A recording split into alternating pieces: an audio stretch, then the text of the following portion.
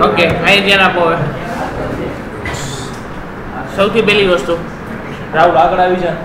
પાછળ મારે શોખ નહીં. છોકરી તમે બને ત્યાં સુધી ખાલી બેન્ચ છે અહીંયા બેસવા માંડો. સૌથી પહેલા આપણો પ્રોજેક્ટ કઈ ડિરેક્ટરીની અંદર છે? ડી ની અંદર ઝેમ, એની અંદર છે એટીડોક્સ. આપણે આની અંદર આપણો ફોલ્ડર છે પ્રોજેક્ટ, જેની અંદર આપણે આખો પ્રોજેક્ટ ક્રિએટ કરેલો છે. હવે આ પ્રોજેક્ટ નામના ફોલ્ડરની અંદર આપણે રન કરવા માટે કયો કમાન્ડ છે? php artisan સૌ.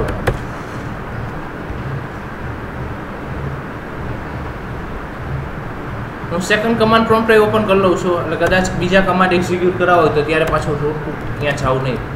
સીડી ની અંદર ઝેમ, એમાં એટીડોક્સ, એની અંદર પ્રોજેક્ટ. ડન. આટલી વસ્તુ પહેલા. હવે રન કરવા માટે લોકલ હોસ્ટ કોલન શું આવશે? 8000. એટલે આપણી પ્રોજેક્ટ એક્ઝિક્યુટ થઈ જશે.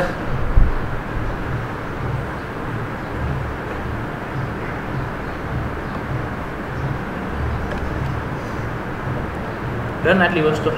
હવે આની અંદર આપણે /admin ઓપ બનાવ્યું હતું, યાદ હોય તો ક્રિએટ કરેલું હતું /admin, જેની અંદર આપણે હોમ પેજ ઓપન કરાવડાવ્યું હતું, યાદ હોય તો. રેડી. હવે એની અંદર આપણે /category કરીને કેટેગરી ક્રિએટ કર્યું હતું, યાદ હોય તો, જેની અંદર આપણે કેટેગરી ઇન્સર્ટ કરવા માટેનું પ્રોગ્રામિંગ કરેલું હતું. વેલિડેશન એ મૂકેલું જ છે અને ડેટાબેઝમાં આપણે ઇન્સર્ટ એ કરાવી જ છે. આપણે કહ્યું હતું ને, અત્યારે એરર આવી એટલે કેટેગરી ફિલ્ડ ઇઝ રિક્વાયર્ડ, આપણે આ મેસેજ વેલિડેશન મૂકેલું હતું, યાદ હોય તો. અને જો પ્રોપર હોય તો ડેટાબેઝમાં સ્ટોર કરી છે. અને ડેટાબેઝની અંદર આપણે ટેબલ બનાવેલું છે વોલપેપર્સ, યાદ હોય તો.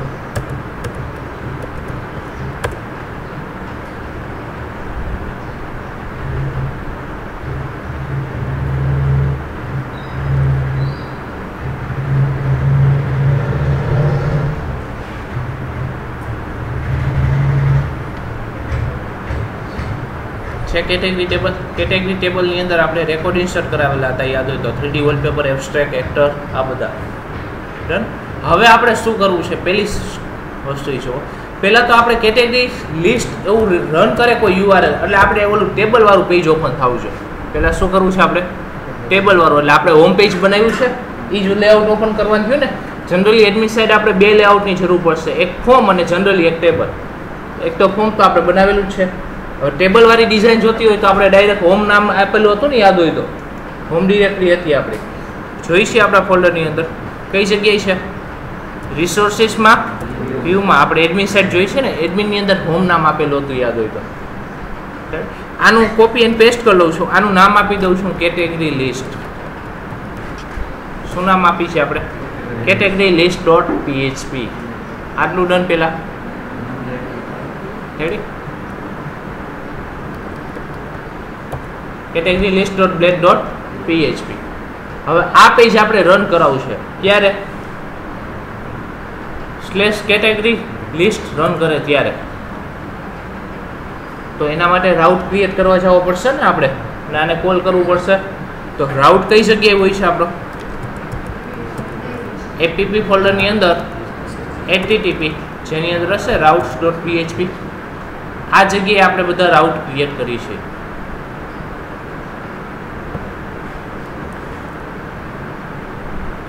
હવે આપણે રન કઈ રીતનું કરવું છે યાદ કરો.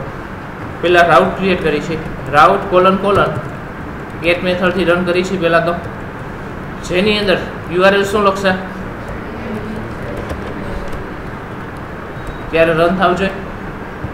કોમા કરીને સેકન્ડ આર્ગ્યુમેન્ટમાં આપણે બ્લેડ ટેમ્પલેટ પ્રિન્ટ કરાવી શકીએ, તો આપણે આવું કંઈક કરી શકીએ. રિટર્ન વ્યૂ, જેની અંદર આપણે પેજ છે કઈ જગ્યાએ? એડમિનની અંદર શું નામ આપ્યું આપણે? Category list. આ રીતનું રન કરાવી શકીએ. રેડી. આપણે કરાવેલું જ છે આ જ રીતનું. જોઈ લો, હવે રન થઈ જવું જોઈએ. હવે આની અંદર ડેટા આવવો જોઈએ. જેટલી કેટેગરી ઇન્સર્ટ કરેલી હતી બધી કેટેગરીનું લિસ્ટ આઉટ અહીંયા આવવું જોઈએ આપણે. તો ડાયરેક્ટ ન થાય ને, તો એના માટે તો પહેલાં કોડ લખવો પડશે ને, સિલેક્ટ ક્વેરી ડેટાબેઝમાંથી રેકોર્ડ ફેચ કરવાનું પ્રોગ્રામિંગ કરવું પડશે ને. તો એના માટે આપણે આવું કરી શકીએ કે આપણી પાસે ઓલરેડી કેટેગરી નામનો કંટ્રોલર છે ને, આપણે કેટેગરી નામનો કંટ્રોલર ક્રિએટ કર્યો તો લાસ્ટ ટાઈમ ઇન્સર્ટ માટે યાદ હોય તો જો આવ્યું છે @store રેડી. એક્ઝામ્પલ તરીકે વ્યૂ લખું છું એટલે આનો મિનિંગ શું થાય? કેટેગરી નામના કંટ્રોલરની અંદરનું કયું ફંક્શન એક્ઝિક્યુટ કરો? વ્યૂ નામનું ફંક્શન એક્ઝિક્યુટ કરો. તો આવું ફંક્શનમાં કોડિંગ લખવું પડશે ને આપણે ડેટાબેઝમાંથી ફેચ કરવા માટે. તો કેટેગરી નામનું કંટ્રોલર કઈ જગ્યાએ હોય? કંટ્રોલરમાં શું નામ આપ્યું આપણે? category.php. જો આપણે આમાં વેલિડેશન ને ઇન્સર્ટનું પ્રોગ્રામિંગ કર્યું હતું, સેકન્ડ ફંક્શન ક્રિએટ કરી છે પબ્લિક ફંક્શન નામ શું રાખવું છે આપણે? વ્યૂ. કરવું છે શું આપણે? કેટેગરીમાંથી બધા રેકોર્ડ લઈને પ્રિન્ટ કરવા છે. તો આપણે આવું કંઈક કરી શકીએ. સિલેક્ટ ક્વેરી છે એટલે રિટર્ન આવશે કંઈ, એટલે વેરિયેબલ લેવો પડશે. ડીબી કોલન કઈ ક્વેરી આવતું? ફંક્શન કયું છે? સિલેક્ટ. હવે એમ કહું સિલેક્ટ સ્ટાર ફ્રોમ કેટેગરી, એટલે આનો મિનિંગ શું થશે? કેટેગરી નામના ટેબલમાં જેટલા રેકોર્ડ હશે બધા આવશે. હવે ઓર્ડર બાય છે ને હું આઈડી વાઇઝ કરી નાખું છું. એક્ઝામ્પલ તરીકે ડેટાબેઝમાં કોલમનું નામ શું છે? cat_id. આટલું ડન. હવે રેકોર્ડ આવ્યા કેમાં આવશે? RESમાં આવશે. હવે RESમાં બધા રેકોર્ડ આવ્યા એ આપણે બ્લેક ટેમ્પલેટમાં મોકલવા છે ને, બ્લેક ટેમ્પલેટમાં મોકલવા છે ને. ક્યાં બ્લેક ટેમ્પલેટમાં? કેટેગરી લિસ્ટ નામના જ્યાં ડિસ્પ્લે કરાવવા છે ને આપણે. તો આપણે આવું કંઈક કરી શકીએ. પહેલાં તો બ્લેક ટેમ્પલેટ દેખાડવા માટે રિટર્ન વ્યૂ શું નામ છે? admin.category list.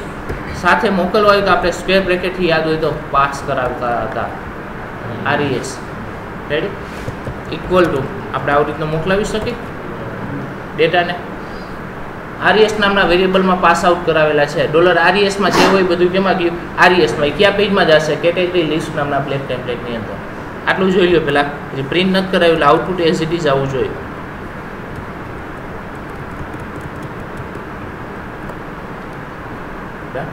સેમ નંબર જ આવે છે, હજી પ્રિન્ટ કરાવેલું નથી. તો હવે આપણે જોઈશું કેટેગરી લિસ્ટ નામનું પેજ ઓપન કરાવડાવી છે. રિસોર્સિસની અંદર વ્યૂમાં ક્યુ ફોલ્ડર છે?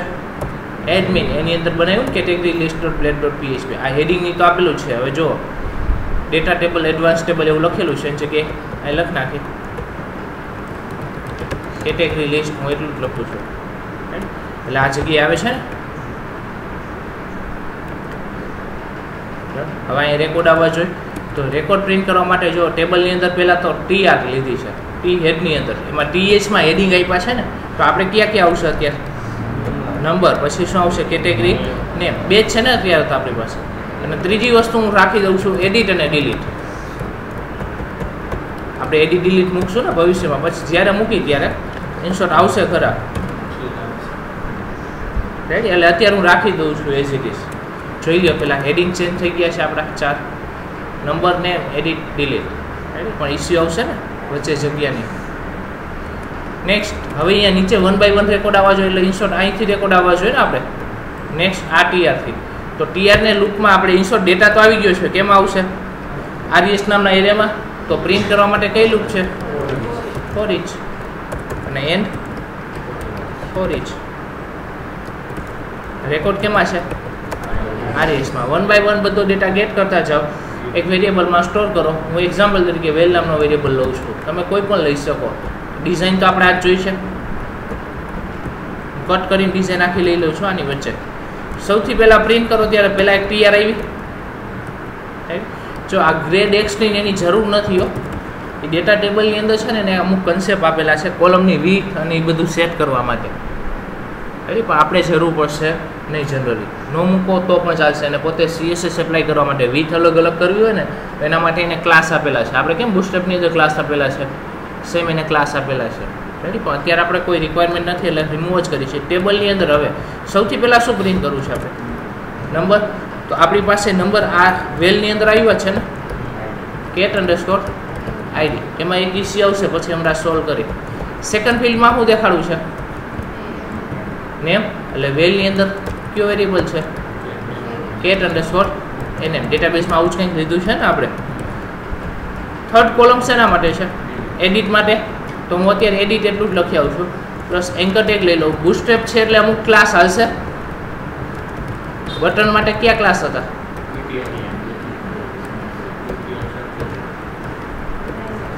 આવું કંઈક હતો ને ક્લાસ, યાદ હોય તો ડિઝાઇન આવતી હતી. અને ડિલીટ માટે એટલે ઇન્સર્ટ ડેન્જર માટે ડેન્જર નામનો ક્લાસ આવતો હતો, યાદ હોય તો. પેલા એન્કર ટેગ લઈ લઈ છે, હવે ક્લાસ પુટ કરી દઈ છે. ક્લાસ ઇક્વલ ટુ પહેલાં તો કયો ટેગ પુટ કરવાનો? BTN અને BTN ડેશ ડેન્જર. છેલ્લી રોની જરૂર, ટીડીની જરૂર નથી ને, કોલમની. જોઈ લો રન કરીને. હવે નેક્સ્ટ એક વધારાનો રેકોર્ડ એઝ ઇટ ઇઝ પડ્યો છે ને, એ રિમૂવ કરી નાખીશું. હવે એની કંઈ રિક્વાયરમેન્ટ છે નહીં. જેટલા રેકોર્ડ હશે 1 બાય 1 લૂપમાં આવશે. આવું ટેક કરવાનું હતું આપણે.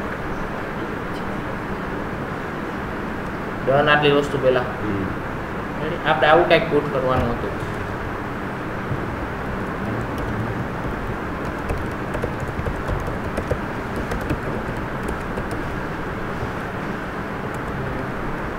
બુટસ્ટ્રેપમાં ક્લાસ છે ને, text centre, text left, text right, આ હતો યાદ હોય તો. ક્લાસ પુટ કરી દઉં છું એટલે એડિટ, ડિલીટ અને નંબર છે એ સેન્ટરમાં આવે.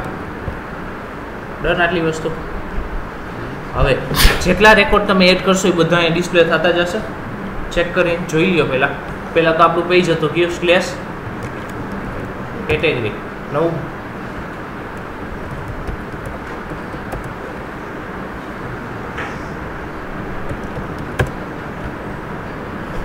આવી ગયું છે. Next 4th number. પણ ઇસ્યુ એવો થશે કે હું એક્ઝામ્પલ તરીકે આ રેકોર્ડ સેકન્ડ નંબરનો ડિલીટ કરું, શું થાય? 2 નંબરનો આઈડી વહી જશે તો 1 3 4 આવશે. પણ એવું નથી જતું, આપણે સિક્વન્સ જ જોઈ છે ને, હંમેશા સિક્વન્સ જ આવી જોઈએ.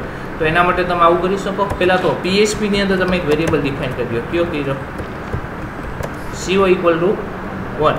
આ જે જગ્યાએ આપણે આઈડી પ્રિન્ટ કર્યું ને એની જગ્યાએ હું $CO પ્રિન્ટ કરું એટલે CO નામના વેરિયેબલની વેલ્યુ પ્રિન્ટ થાય. દર વખતે CO નામના વેરિયેબલની વેલ્યુ શું કરી દો? ઇન્ક્રીમેન્ટ કરી દો. થઈ જશે. ફર્સ્ટ ટાઈમ CO ની વેલ્યુ શું કીધી? 1. તો આ ફર્સ્ટ ટાઈમ શું પ્રિન્ટ થાય? 1. છેલ્લે ફોર પૂરી થાય પહેલાં શું થઈ જાય? પ્લસ એટલે શું થઈ જાય? 2. સેકન્ડ ટાઈમ લૂપ આલે એટલે શું પ્રિન્ટ થાય? 2 પ્રિન્ટ થાય. Next time 3. અને વચ્ચે રેકોર્ડ ડિલીટ થાય તો ઇસ્યુ આવે નહીં. પણ અત્યારે તો તમને ખબર જ નહીં પડે, બે સેમ જ લાગશે ને, કારણ કે વચ્ચે કંઈ રેકોર્ડ નથી એવો હજી છે નહીં, બધા સિક્વન્સમાં જ છે હજી તો. ડન આટલી વસ્તુ. તો આ રીતના આપણે રેકોર્ડ ટેબલ ફોર્મેટમાં ડિસ્પ્લે કરાવવાના છે બધાને. હવે આનું એડિટ અને ડિલીટ. ડિલીટમાં કેમ નીકળી ગયું? સેન્ટર. ઓકે, ડબલ ક્લાસ અપાણા ને.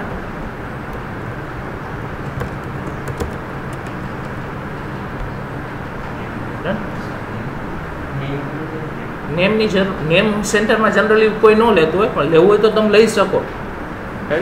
તમે જોજો, નેમ જનરલી ન હોય. શું કામ? કારણ કે નામ મોટું હોય તો એ ડિઝાઇન પ્રોપર ન લાગે, કારણ કે નામ મોટું નાનું બે આવી શકે ને એની અંદર. ડન આટલી વસ્તુ પહેલાં બધાને. જો બધું લેવું જોતું તો ડાયરેક્ટ જ ઉપર ટેબલમાં જ પુટ કરી આવે ને, સેન્ટરમાં જોતું હોત તો. બધું આપણે સેન્ટરમાં જોતું નથી. ડન આટલી વસ્તુ બધાને. તો આ રીતના બધા રેકોર્ડ ડિસ્પ્લે કરાવવાના છે જેટલા પેજમાં આવતા હોય એટલા. હવે સેકન્ડ પ્રોસેસ એક એવી હતી કે કેટેગરી ફેચ કરતાં જ આવડી ગઈ. આપણે યાદ હોય તો PHPમાં ઇઝીલી આપણે અહીંયા કેટેગરી પ્રિન્ટ કરાવી છે. આપણે અહીં પ્રિન્ટ કરાવતા હોય ને કેટેગરી, સાઈડમાં હવે અહીં કેટેગરી લિસ્ટ આઉટ આવજો છે. અહીંયા પ્રોબ્લેમ એવો થશે કે તમારે હંમેશા કોઈ પણ પેજ ડિસ્પ્લે કરાવવો હોય તેના માટે શું ક્રિએટ કરીશું? આપણે રાઉટ ક્રિએટ કરીશું. હવે એક વસ્તુ યાદ રાખજો, હવે અમારે કોડ કઈ શકીએ લખવા જાવ. સાઇડ બારમાં કેટેગરી મારે ડિસ્પ્લે કરાવી છે, એના માટેનો કોડ કઈ શકીએ લખવો. સાઇડ બાર આપણે લેઆઉટ ની અંદર છે. તો રાઉટ ની અંદર તો વ્યૂ કોલ થાય ને. આપણે એમને કોઈ પણ સાઇડ બાર ક્યાં કે ડિસ્પ્લે કરાવશો? ઓન્લી ફોર સાઇડ બાર. કોઈ પણ પેજ રન કરે એટલે સાઇડ બારમાં કેટેગરીનું લિસ્ટ આઉટ આવી જ જવું જોઈએ. અત્યારે આપણે શું કર્યું? રાઉટ ઉપર ક્લિક કરે એટલે ફંક્શન કોલ થાય, ફંક્શન માર્ક સિલેક્ટ કરી લઈએ અને પછી ડિસ્પ્લે કરાવ્યો એટલે ડેટા આવી જાય. પણ ડિફોલ્ટ ડેટા પ્રિન્ટ કરાવવો છે, એના માટે તમારે મોડેલ ક્રિએટ કરવું પડશે. એટલા માટે જ આપણે છેલ્લે રાખ્યો ને, તો પહેલા જ ન કરાવી દેવાનું. એના માટે તમારે કમ્પલસરી શું ક્રિએટ કરવું પડશે? મોડેલ ક્રિએટ કરવું પડશે. હવે હું બેઝિક મોડેલ તમને આની અંદર જ દેખાડીશ પહેલા, પછી આ જે નથી દેખાતો પહેલા તમે અહીંયા સુધી બધા પહોંચી જાઓ પ્રોજેક્ટની અંદર, એટલે તમારે બધી પ્રેક્ટિસ થઈ જાય. પછી એવા કન્ફ્યુઝન થશે ને ખબર નહીં પડે, કારણ કે આપણે બુટસ્ટ્રેપની અંદર લારાવેલની અંદર બધી અલગ અલગ જગ્યાએ જ કોડ લખવાનો થશે. રાઉટમાં પહેલા ડિફાઇન કરવાનું, કંટ્રોલરની અંદર કોલ કરવાનું, કોડિંગ કરવાનું છે, અને છેલ્લે બ્લેક ટેમ્પલેટની અંદર આપણે ડિસ્પ્લે કરાવીએ છીએ. અહીંયા સુધી પહોંચી જાઓ તો એટલા માટે નિદાન રાખશું, પણ તમે આવતી રહ્યા છો શનિવારની રજા એવી રવિવારની રજા એવી તો હજી આપણે એને પૈસા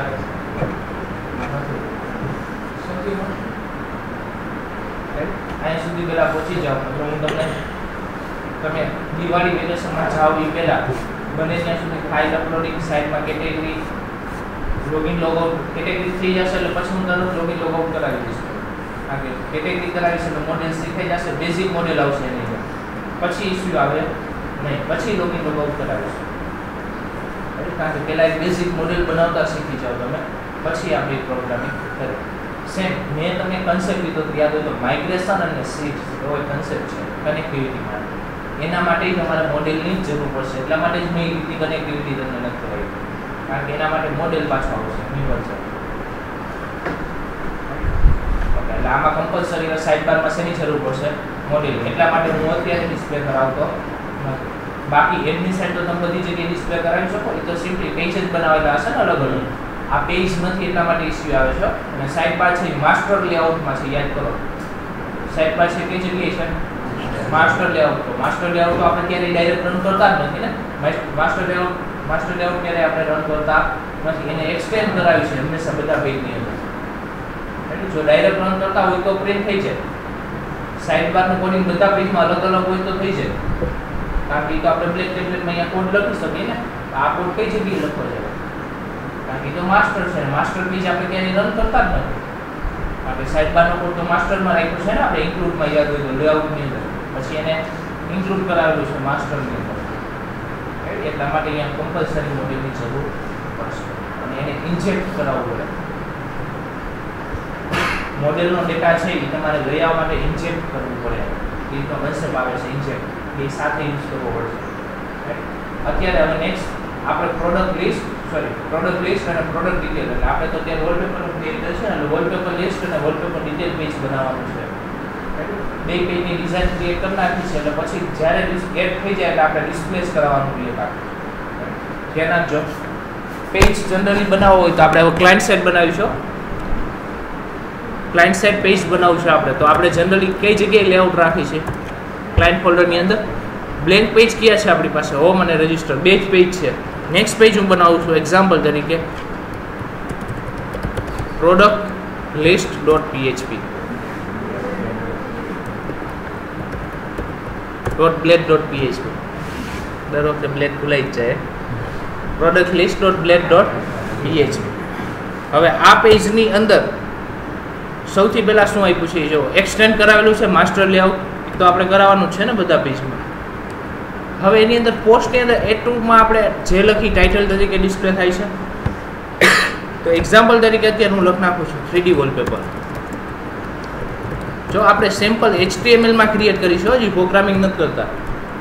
જોઈ છે હવે આ પેજ રન કરવું હોય તો એના માટે શું કરવું પડશે? પાછું રાઉટની અંદર આપણે ડિફાઇન કરવા જવું પડશે. તો રાઉટ આપણી ઓલરેડી ઓપન જ છે, તો અહીંયા સેટ કરી દઈશું આપણે.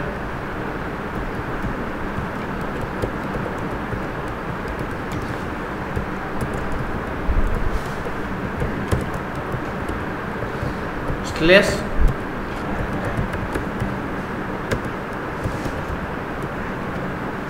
પ્રોડક્ટ લિસ્ટ કરીને કોઈ રન કરે એટલે આપણે રન થવું જોઈએ.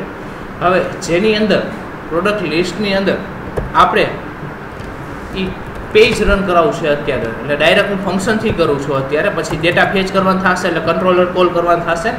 અત્યારે સિમ્પલી ડિસ્પ્લે કરાવવા માટે રિટર્ન વ્યૂ શું નામ છે ક્લાયન્ટની અંદર પ્રોડક્ટ લિસ્ટ રન થઈ જશે ને. પ્રોડક્ટ લિસ્ટ લખશો એટલા માટે URL જોઈ લ્યો.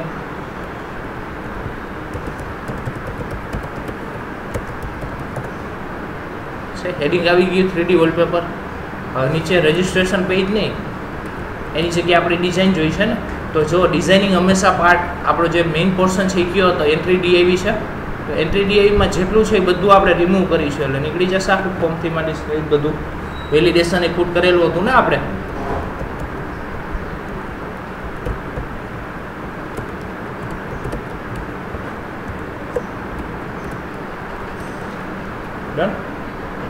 હવે સૌથી પહેલા શું કરવું છે, આખું DAV થી ડિઝાઇનિંગ ક્રિએટ કરી છે. ધ્યાન આપજો ખાસ. સૌથી પહેલા એક્ઝામ્પલ તરીકે ક્લાસ ઇક્વલ ટુ કહી દઉં છું બોક્સ. ક્લાસ ઇક્વલ ટુ આપણે શું કીધું છે, બોક્સ. હવે એની અંદર આપણે વોલપેપરની છે સાઇટ, એટલે imgsrc ઇક્વલ ટુ ઇમેજ જ ડિસ્પ્લે કરાવશું ને આપણે બધી. imgsrc ઇક્વલ ટુ ઇમેજ બધી ડિસ્પ્લે કરાવી શકી. એક વસ્તુ માર્ક કરો તમે, મેં તમને એક ફંક્શન કીધું હતું એસસેટ. આ ફંક્શનની અંદર તમે પાથ આપી શકો. તો હું અત્યારે આટલું જ આપું છું, જો સ્લેશ સુધી આઉટપુટમાં આવે ત્યારે સોર્સ કોડની અંદર જુઓ જે જગ્યાએ પાથ આવે છે ત્યાં સુધી તમને ક્યાં સુધી પહોંચાડી દીધા. લોકલહોસ્ટ તમારું જે એસસેટ ફંક્શન શું કરે ખબર, તમને રૂટ ડિરેક્ટરી સુધી પહોંચાડી દે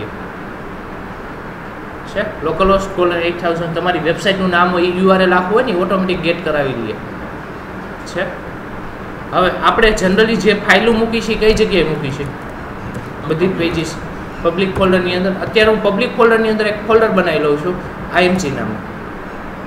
વોલપેપર બધા અત્યારે હું ટેમ્પરરી આમાં રાખું છું. બાકી હંમેશા તમારો જે ડેટા હશે એ સ્ટોરેજ નામના ફોલ્ડરની અંદર સ્ટોર થશે. ફાઇલ અપલોડ કરાવીશ ને હું ત્યારે આમાં સ્ટોર થશે ડેટા.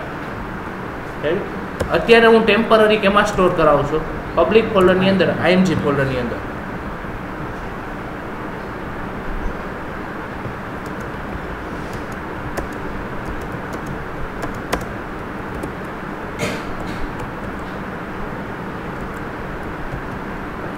બધા ફાઇલના નામ હું ટેમ્પરરી ચેન્જ કરી નાખું છું.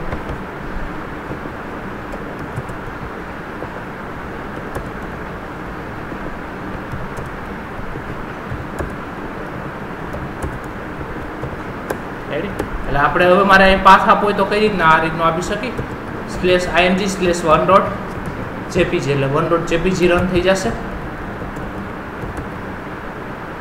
img/1.jpg જોઈ લો, ઇમેજ આવી જોઈએ છે. આ રીતનું એક્ઝિક્યુટ થશે ને, કારણ કે બાય ડિફોલ્ટ પબ્લિક ફોલ્ડરની અંદર રૂટ ડિરેક્ટરી છે એ ગઈ છે આપણી પબ્લિક ફોલ્ડર. હવે આપણે જે અહીંયા ડિઝાઇનિંગ સ્ટાર્ટ કરી છે ધ્યાન આપજો. હવે સૌથી પહેલાં આપણે કયો DAV લીધો છે, બોક્સ. તો બોક્સ માટે CSS લખવી પડશે. તો આપણી CSS છે એ કઈ જગ્યાએ છે, પબ્લિકમાં રિસોર્સિસમાં જ છે ને આપણે. તો આપણે એ જગ્યાએ છે જેની અંદર style.css.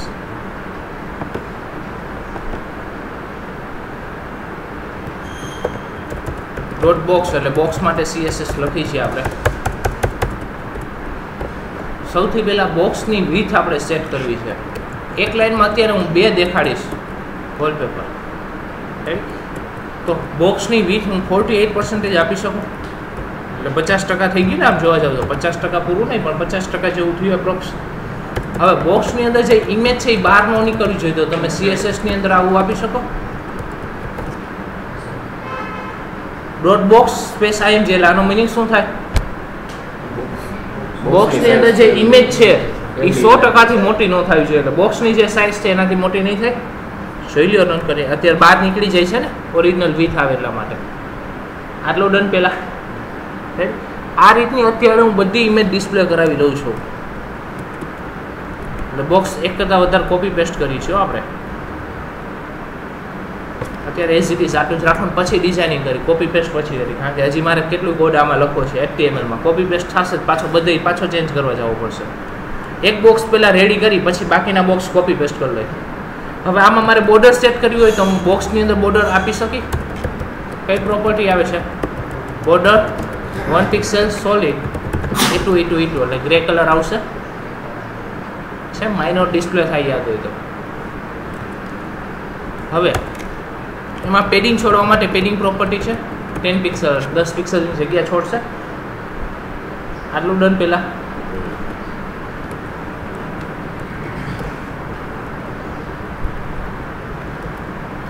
પ્લસ એક વસ્તુ માર્ક કરો, આપણે ક્લિક કરી ત્યાં ડિટેલ પેજ ઓપન થશે ને તો એન્કર ટેગ અત્યારથી મૂકી જ દેવાય એટલે ડિઝાઇનિંગમાં ક્યારે ઇસ્યુ ન આવે.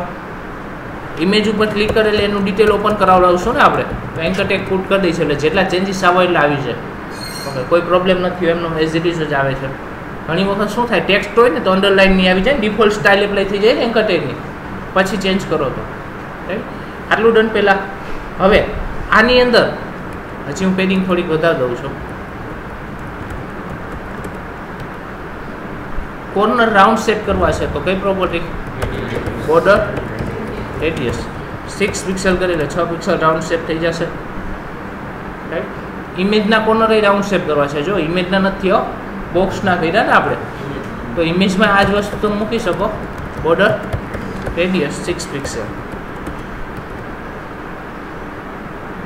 આટલું ડન. પહેલાં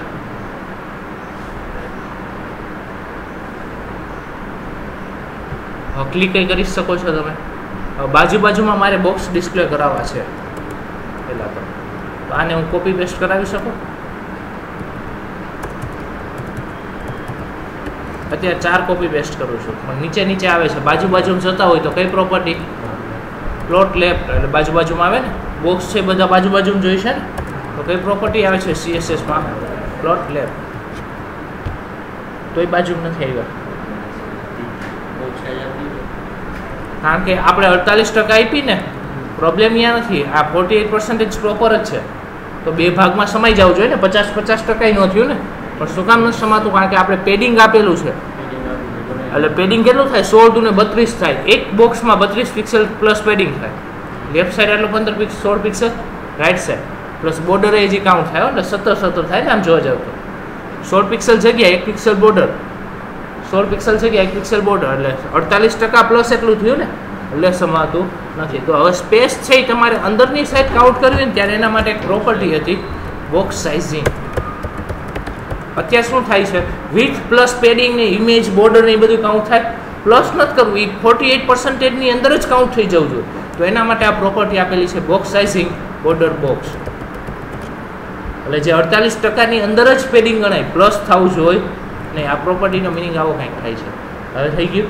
તો જો અહીંયા જગ્યા વધી, શું કામ, કારણ કે આપણે જે વિડ્થ આપેલી છે કેટલી છે 48, તો સ્પેસ કેટલી વધી, 4% વધશે ને, 2% આના, 2% સેકન્ડ બોક્સના, એટલે 4% થાય. તો હવે હું માર્જિન થાય 4% કહી દઉં તો ચાલે, થઈ જશે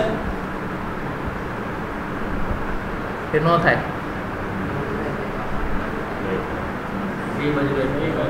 બે બાજુ 4 લે તો વધી જાય ને. તો એના માટે મેં એક વસ્તુ યાદ હોય તો કીધી હતી, આપણે પહેલામાં જોઈ છે, બીજામાં નથી જોતી. તો એના માટે NTH કરીને હતું, યાદ હોય તો NTH ઓફ ટાઈપ. આપણે કેમાં માર્જિન નથી જોતું, સેકન્ડ, એટલે કઈ વેલ્યુ થશે, ઇવન થશે. જેમાં આપણે માર્જિન રાઈટ શું કહી દઈએ 0, એટલે હવે થઈ જશે એક્ઝેક્ટલી. જો ઘણા હજી એમ કહેતા હોય છે કે અહીં થોડીક તોય જગ્યા હોય હતી, પણ બે સાઈડ એને મુકાવેલી જ છે, ડિઝાઇનની અંદર જ એવું કરેલું છે. તમે જોઈને તો ઇન્સ્પેક્ટ એલિમેન્ટથી તમે જોઈ શકો.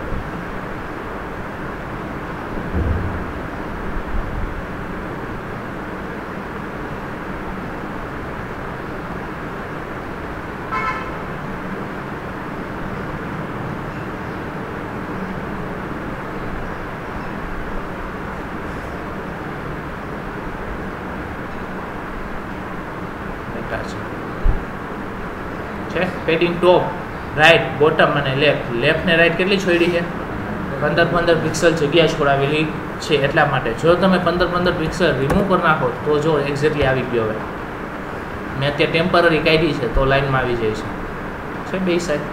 આપણે છે એઝ ઇટ ઇઝ જ ડિઝાઇનિંગ રાખી છે, એમાં હવે કોઈ ચેન્જીસ કરતા નથી. પણ ઇનશોર્ટ એને અહીંયા આપેલું છે, આ જે માઇનર સ્પેસ આવે છે ને બે બાજુ એને છોડાવેલી જ છે, એટલા માટે આવે છે.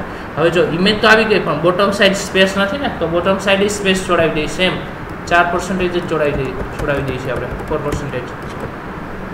ડન. આટલું જેટલી ઇમેજ આવશે 1 by 1 આવતી જશે. હવે તમે અહીંયા ચેન્જીસ કરાવી શકો.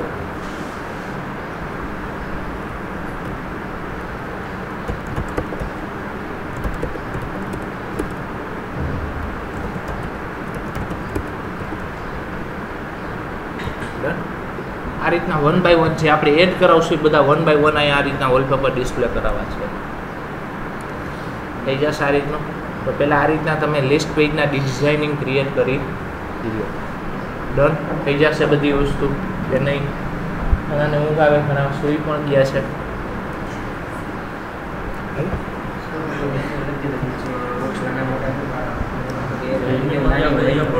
શું કે ડિટેલ નાની હોય, બીજાની મોટી હોય. ડિટેલ કે આ લિસ્ટ પેજ છે, ઇમેજ નાની મોટી હોય છે. આપણે આવશે ને ઘણી વખત એવી પોસિબિલિટી છે, ઘણી વખત એવી પોસિબિલિટી છે આપણે જે ઇમેજ સેટ કરેલી છે અત્યારે આપણે ડિફોલ્ટ ઇમેજ યુઝ કરીએ ને, ડિફોલ્ટ ઇમેજની બધાની વિડ્થ અને હાઇટ સરખી આપેલી છે Windows 7 વાળા, એટલે અત્યારે કોઈ ઇશ્યુ ન આવ્યો. ઘણી વખત એવી વસ્તુ આવશે કે ઇમેજ હાઇટમાં વધારે હોય, વિડ્થમાં નાની હોય, તો શું ઇશ્યુ થશે? તમે આ ઇમેજ છે મોટી હોય, હાઇટમાં ઓલરેડી મોટી જ આવશે, નાની આવશે તો બોક્સ દેખાઈ જશે. એવી જગ્યાએ જનરલી થંબનેલ ડિસ્પ્લે થતી હોય, થંબનેલ ડિસ્પ્લે થતી હોય છે, તો આપણે અહીંયા થંબનેલ ડિસ્પ્લે કરાવી શકીએ. હવે થંબનેલ માટે જનરલી હું ડીમ થંબ કરીને એક પ્લગઇન આવે છે, ડીમ થંબ કરીને એક લાઇબ્રેરી ફાઇલ આવે છે જેનો યુઝ કરું છું, જે રન ટાઈમ થંબનેલ જનરેટ કરાવી દે. બુસ્ટેપમાં એમાં જાવ ક્લાસ છે, તો ક્લાસ આવે ને, થંબનેલ તો નો જનરેટ કરે ને. ક્લાસ થી શું થશે? થંબ નામનો ક્લાસ વાપરો તો આ રીતની ડિઝાઇન આવી જાય બોર્ડર. પણ મારે થંબનેલ જ બનાવવી હોય તો હાઇટ ફિક્સ આવડી જ રહેવી જોઈએ. ઇમેજ માટે આપણે ખબર ક્રોપિંગ થઈ છે જનરલી. તમે ખબર તો ફેસબુકમાં પ્રોફાઇલ પિક્ચર અપલોડ કરો તો અહીંયા ડિસ્પ્લે કરાવી સ્ક્વેર જ કરાવે છે ને, પણ તમે હાઇટેડ ફોટો ચડાવો તો તમને સિલેક્ટ કરવાનું કે સિલેક્ટ કરવાનું સ્ક્વેર સિલેક્ટ કરી છે. આમાં આપણે સિલેક્ટ ન કરવા જવાય ને, એમાં ભેગું ન થાય. ઓટોમેટિકલી જે ઇમેજ હોય એમાંથી અમુક એરિયા ક્રોપ કરી દે પોતે, રાઈટ?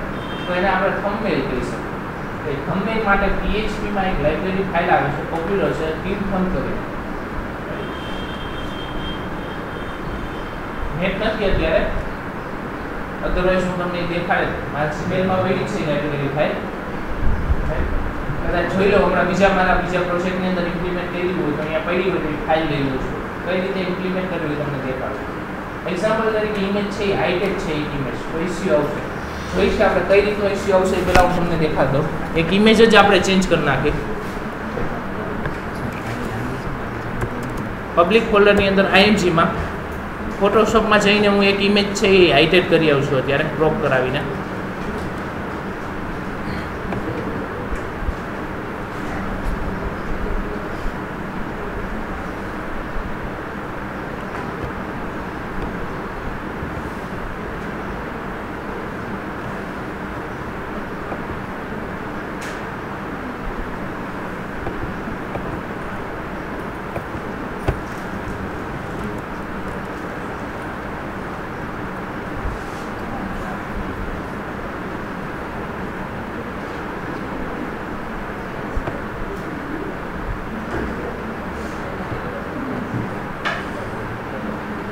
કોની પાસે છે આજ?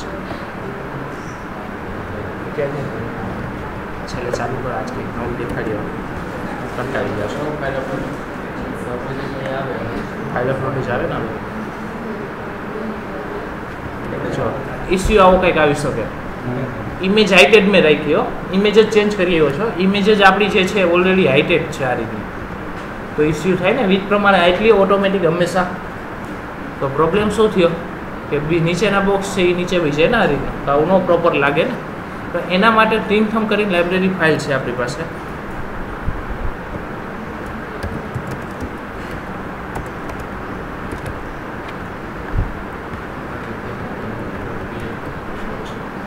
આપણે પેલા આપણા ફોલ્ડરની અંદર પુટ કરી દઈએ છીએ.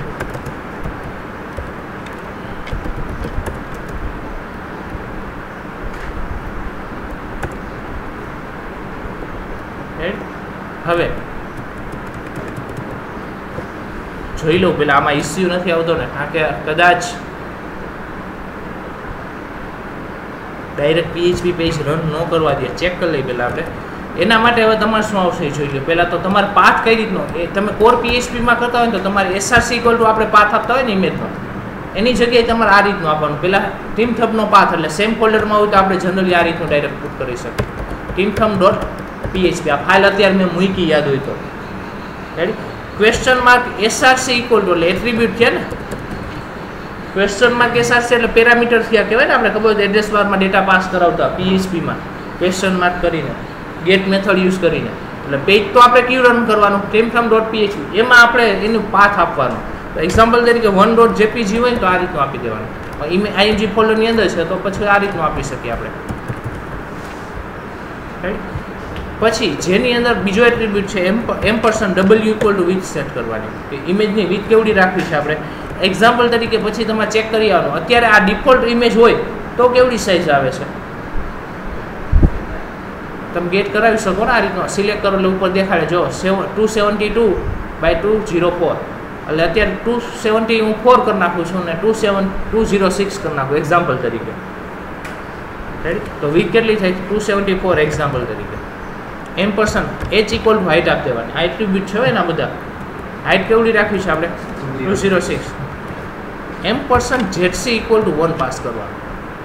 આ રીતનો પાથ આપવાનો એટલે ઇમેજ થંબનેલ જનરેટ થઈ જાય.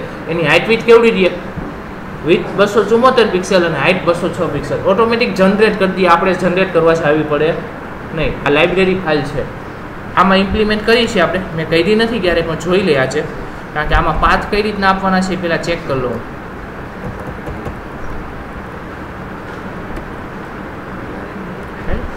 ચેક કરી છે, પહેલી ઇમેજ જ છે આ.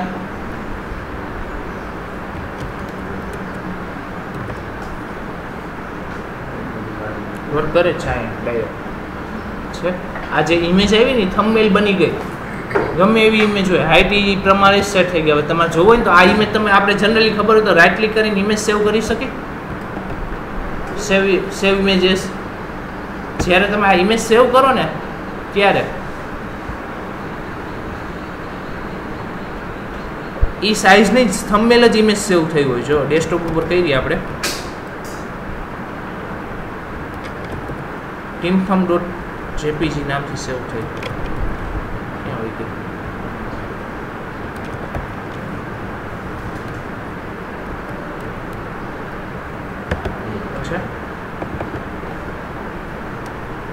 આવડી જ સેવ થાય, ઓરિજિનલ ઇમેજ સેવ થાય ને એટલે થંબનેલ. અને પ્લસ તમે આમાં પ્રોપર્ટી જોઈ શકો, રાઈટ ક્લિક કરીને પ્રોપર્ટીઝમાં હોય ને આપણે જે સાઇઝ હાઇટ વિડ્થ કીધી એ જોઈ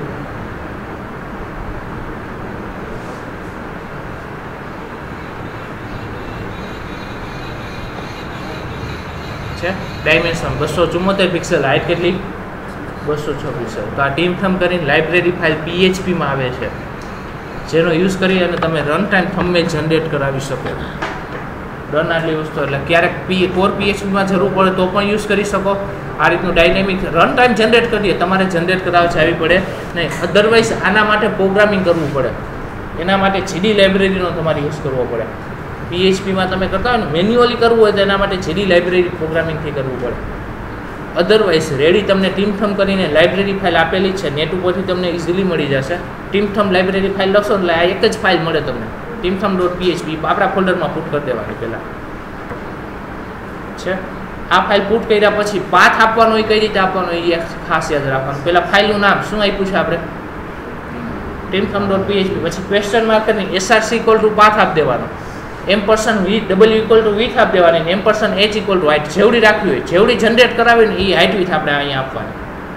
પછી zc=પેરામીટર, ટોટલ 3 પેરામીટર આવે છે, આપણે 1 આપ્યું, 2 and 3.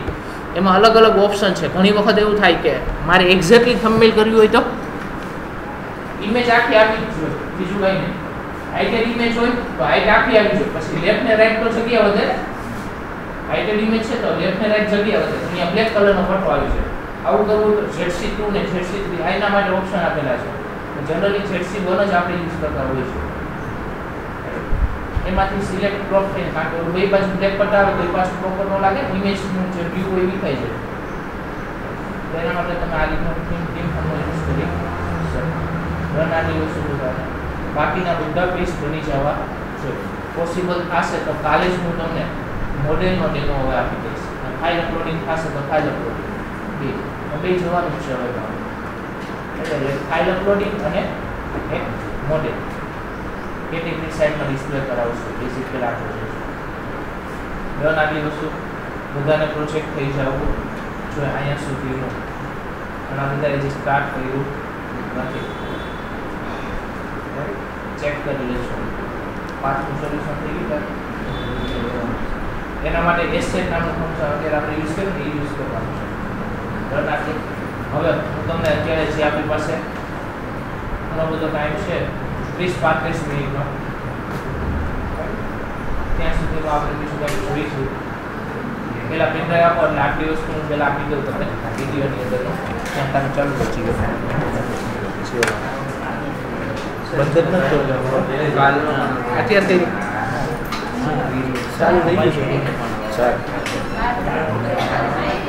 સોલ્યુશન છે ને ટોપ 3 હું જોઈ લઉં.